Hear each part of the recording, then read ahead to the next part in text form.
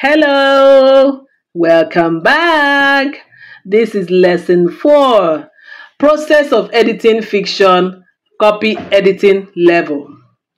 In this lesson, we'll be looking at the actual work that needs to be done as a fiction editor, in depth, especially as a copy editor.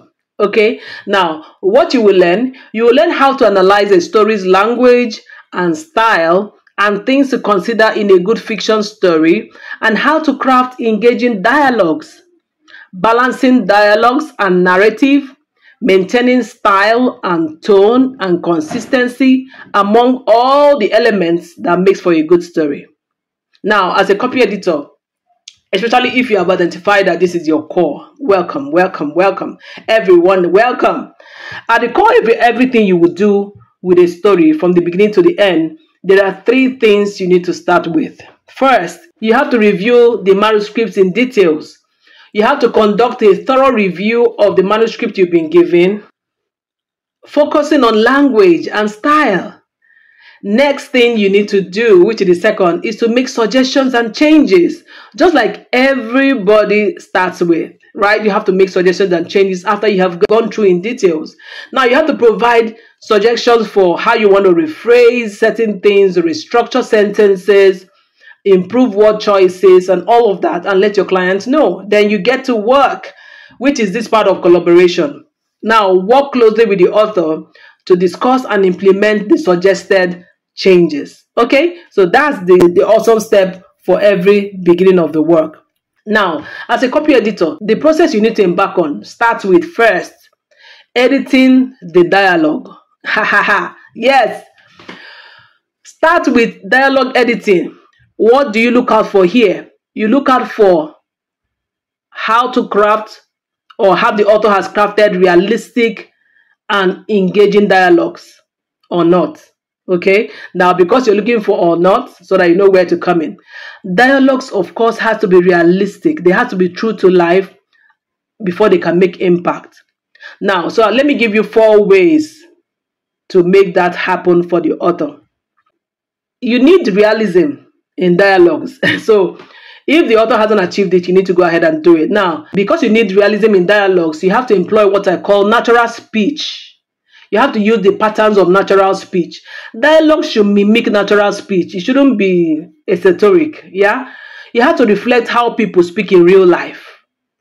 You have to include interruptions, so people cannot just be making a speech and there's a character there who is not responding until they finish. That's not realistic. That's not how people discuss in real life, right? So you need to include interruptions in the dialogue. You need to also include contractions. It's not an oh yes member kind of dialogue, okay? It's not an oh yes member kind of dialogue. So there have to be contractions, and there have to be colloquialisms. We need to hear them in patois. We need to, if that's the setting, we need to hear pidgin English. We need to hear the kind of colloquialism that is consistent with the setting where the story is set. And the characters, each of them must have their own voices, just like real life characters, right? A character cannot be speaking a certain way and then start speaking like another character halfway. So you have to include natural speech patterns to make good dialogue. There are 3 more I'm going to tell you that your dialogues need to have. Your character's voice. Each character should have a distinct voice that reflects where they're coming from as their background, their upbringing, that shows their personality, and also their voice also have to show the role that they're playing in the story.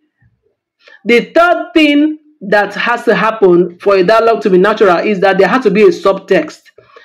Dialogues often show more than what is spoken, right? Your dialogue has to show more than what is spoken. Dialogue doesn't have to have only speeches. Subtext means include some implied meanings to what they say. Include some emotional response that they give that tells more about what they mean. Include some underlying tensions. That must be contained in your dialogues. Okay? And also let your dialogues have a purpose. Don't just let them talk without it leading to somewhere. The dialogues must have a purpose why you are making a character say certain things. It has to lead to the plot development, of course, and also let us know more of the characters. The 4th element is purpose. Ensure that every line of dialogue serves a purpose. Like I've already explained, it has to be advancing the plot line. It has to be revealing more about the character who is saying those things. It has to provide necessary information that can link up to the plot going forward.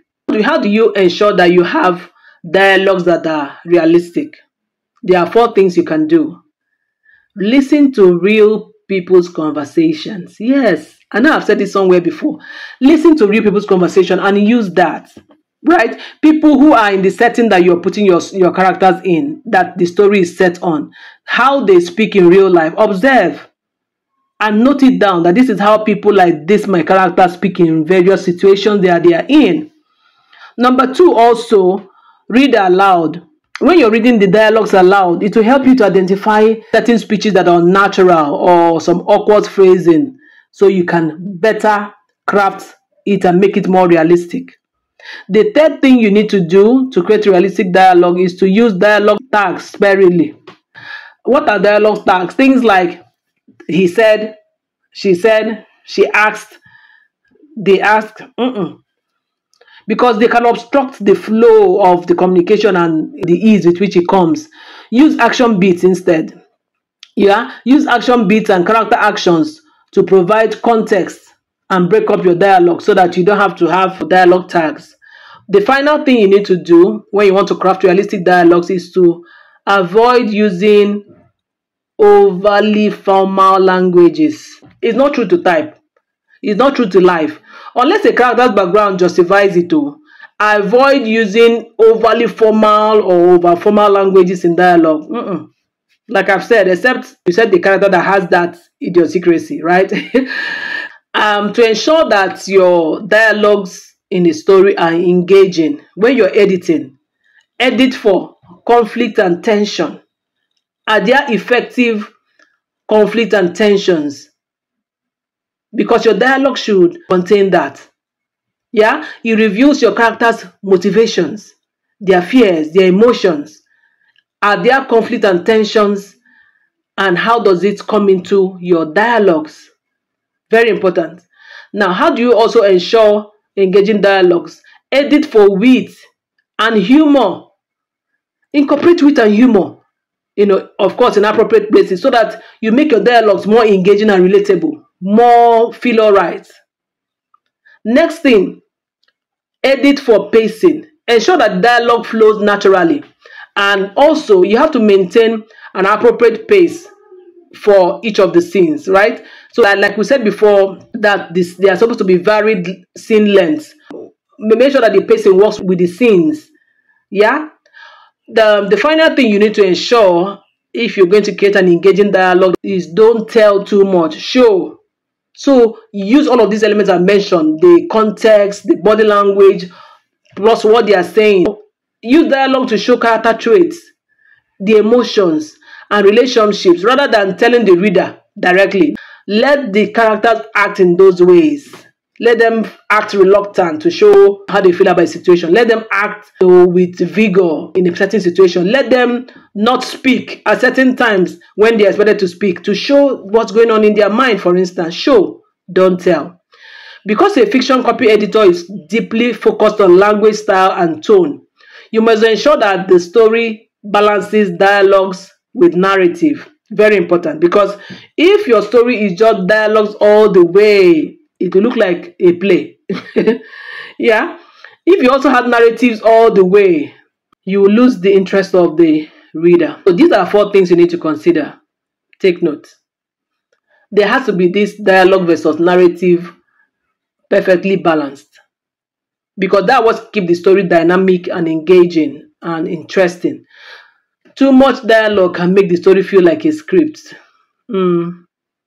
While too much narrative can slow down the pace of the work. It will feel like it's dragging. I don't know what next they want to say, but it's dragging. Okay? Now, also use purposeful interjections.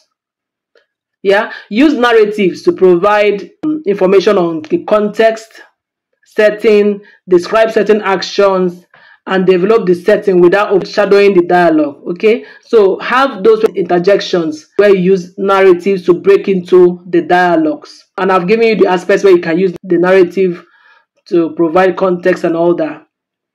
Next thing you have to use is action beats. Integrate action beats within your dialogue so that you can break up the speech and provide additional context. Let them act as they speak so that from their actions, we can hear even more than what they have spoken. Because action beats include gestures, how they fling their hands, how they move, how they back the other people, how they sit, how they mourn, how they squeeze their faces, the movements they make, facial expressions, all of that are action beats. You have to include it in your dialogues so that they're not just talking and not doing.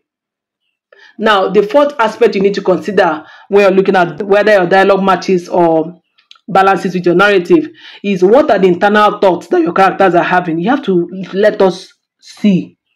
Use internal monologues, how they are speaking to themselves, how characters are making decisions about themselves or taking firm decisions about something. Use these internal monologues to give insight into a character's thoughts and feelings. Yeah, this will go a long way to complement the spoken dialogue, okay? All right, so I've told you how to balance that out, dialogue and narrative. Now, let's go to the next techniques. So you want to make this happen, balance your dialogue with narratives. What will you be editing for? You're going to be analyzing the scene. As an editor, review every scene and ensure that there's a balance between dialogue and narrative. It must suit the pacing and the tone. That's your responsibility. You know how to do it now, so look out for them. Take scene by scene and review so you can look out for these elements, how it balances and suit the pacing and the tone. The second technique you need to do, you have to edit for, is check out for variety in structure. Ensure that there is variation of structures of scenes, like I've said, some longer, some shorter, and all of that. Alternate them. Because you're looking at language, alternate between scenes that are heavy with dialogues and those that have descriptive passages. So alternate between dialogue heavy sections and more descriptive passages so that there will be a mix and a flow. Language is so important, and style and tone, right? That is the second technique you need to edit for. Look at the scenes and mix it up. Let there not be a lot of dialogue heavy sections and there are no descriptions in between. Add some descriptive passages in between. The third technique to edit for is pacing. Edit for pacing. Adjust the amount of dialogues and narratives that are in certain places so that you can control the pacing of the story. That's how you actually make sure that the pacing of the story is balanced. Dialogues and narratives has to be controlled in the scene. Speeding up or slowing down as needed. Speeding up and slowing down as you go. Speeding up and slowing down as you go. Dialogues, narratives.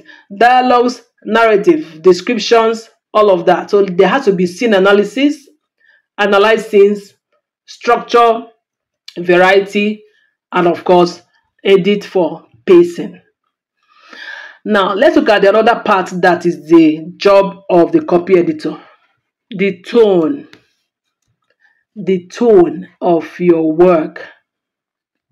How this story overall comes off, how it sounds, how it behaves, how it feels. So, when you're done with dialogue, like we have been looking at, the next thing you need to consider is the style and the tone of this fiction narrative. And you have to first ensure that you maintain the author's voice. Please. Understand the author's voice. That's your first assignment, really. Because the author's voice is the unique style and the personality expressed throughout the writing. You can't remove this. The author's voice encompasses things like word choice, the kind of words they choose, the structure of the sentences, the rhythm, and of course the tone, the language style, the feelings that you feel when you're reading this work. And the author's voice has to be, must be consistent. You have to maintain a consistent voice throughout the manuscript. And it's very important because that's what makes the work coherent and helps the reader to become immersed in the work. Now, as a copy editor, there are 3 techniques you can use to ensure that the author's voice is maintained. You have preserved this author's voice so that you don't go and encompass yours. You have to make sure that the author's voice is preserved. The first way to ensure that is to identify the major elements or the key elements. How do you do that? Determine the key elements of the author's voice. How do you do that? By analyzing the words that they choose. Yeah, the kind of choices of words they use, the length of the sentences that they chose to write with, and the overall style, how they put their writing, right?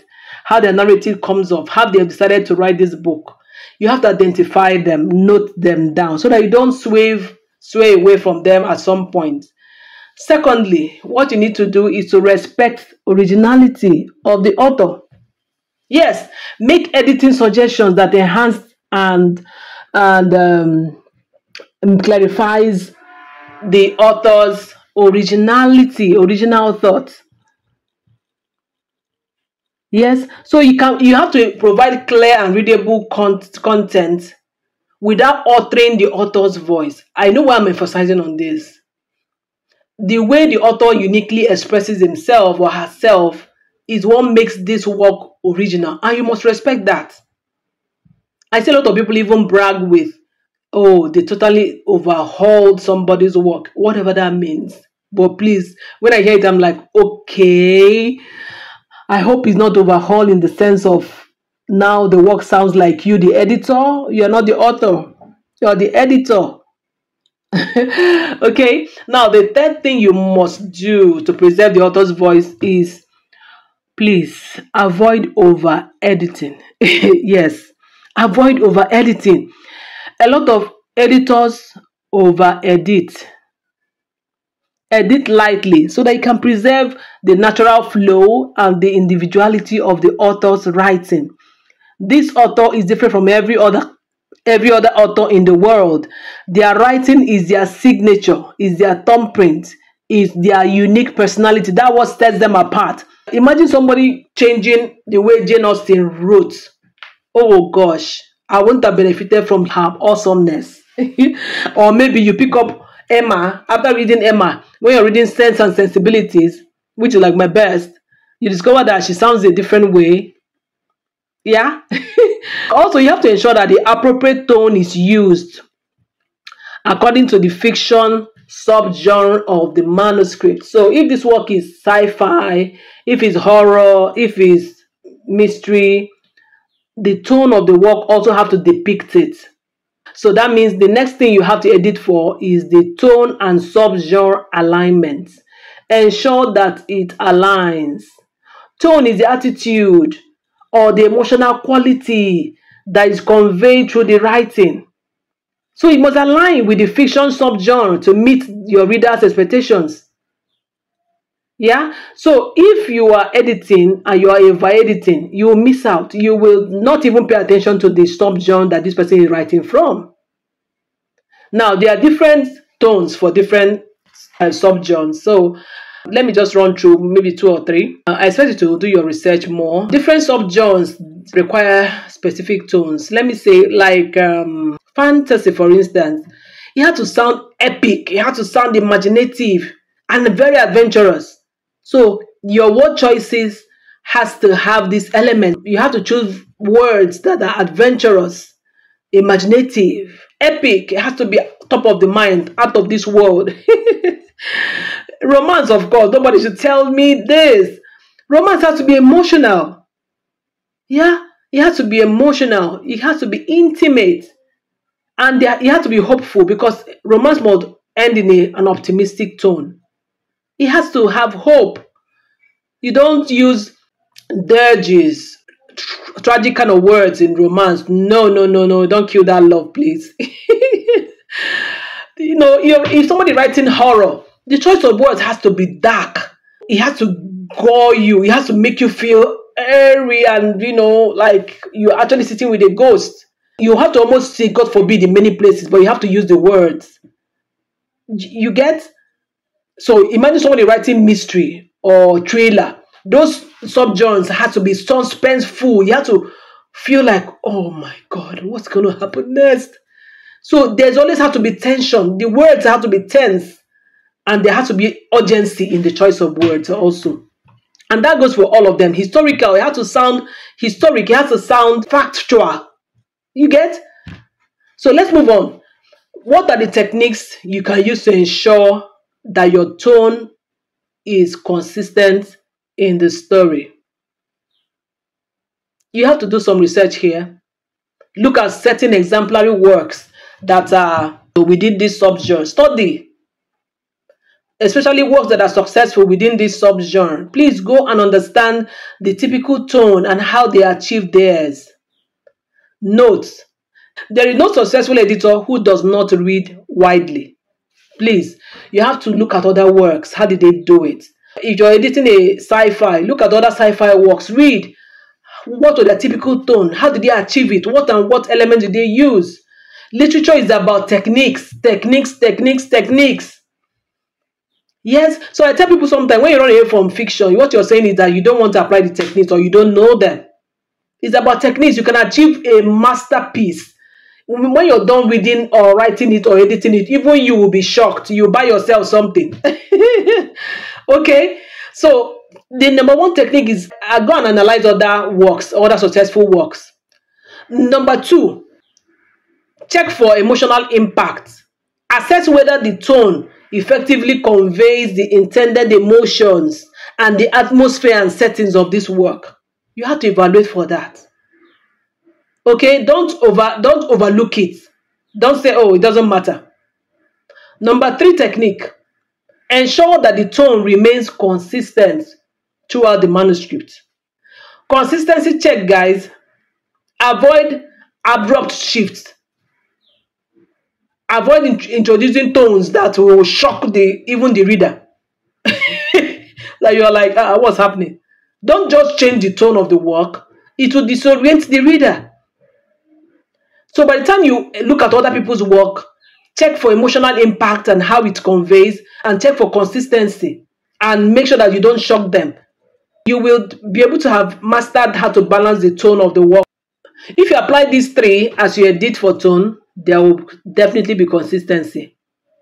While you're editing and you find out that the tone isn't consistent, here is what you have to do to adjust the tone to suit the narrative. So you have to edit in these three ways. Language choices. Look at the language choices and edit for them. Use language and vocabulary that is appropriate to the desired tone. Okay? Look for how to use languages and the vocabulary that matches the tone that you desire. Example is like when you want to use a formal language, make sure that it is because you're writing a historical novel. Because more contemporary fiction and other ones, they just need you to use colloquial speeches that are real to the day of the characters. Another thing you have to edit for is the pacing and the structure. You see, so we'll come back here again. Make sure you adjust the pacing and the structure of the scenes to reinforce the intended tone that you want. Faster pacing, like we have said, can create urgency, while slower pacing can build tension or introspection. Yeah, edit also by using descriptive details. Select descriptive details that enhance the tone. Such as when you're describing something in horror, make sure that the languages are airy. It has to be scary. If it's a fantasy fiction, you know that you have to be vivid. You have to use real imageries. You have to use a lot of imageries. It has to be lush. Everything overflows. The sky, the cloud, everything is overflowing. Yeah? Copy editing is a defining stage in refining any manuscript. And this because it focuses on language, style, and tone. But when you master dialogue editing and understand how to maintain the author's voice and ensure that there's appropriate tone for the genre or the subgenre that you're editing, it can significantly improve the readability and impact of your story. These skills you're acquiring will enable you to provide very important feedback and valuable ones that respect the author's intentions, even while you're doing your editing and enhancing the work overall. Okay? So it's activity time, it's action time. I have a manuscript for you. Download it below. I attached a manuscript excerpt, and this excerpt contains inconsistencies in style, language, tone. So go ahead and edit this passage, ensuring that there's consistent style and tone, of course, throughout the work. Check also, you will see the corrected version so they can use for your self-assessment. Okay, so go ahead. Let me know when you're done what your first work was before you go look at the self-assessment bit. Go ahead. What we have learned. You have learned what a copy editor should ensure to make a good story and how they include language, style, and tone, right? You have also learned how to fix those issues in a fiction to make for a good story. Next, we are going to learn how to proofread a fiction the right way. Are you even ready? Go ahead and turn in your scripts if you're done in the group, and let's go to lesson 5. See you on the other side.